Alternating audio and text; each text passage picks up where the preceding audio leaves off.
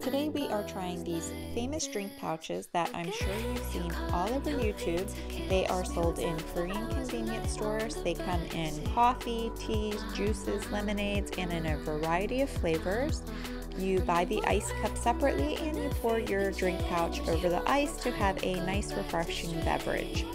Henry here got the red grapefruit aid. It was nice, tart, sweet, refreshing. Harrison got the watermelon aid.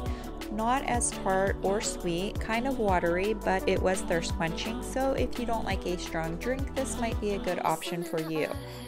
And finally, Maverick chose the Screw Bar, which is a famous popsicle in Korea. This one was extremely sweet. It was basically a melted down popsicle in a cup. Thanks for joining us and see you next time.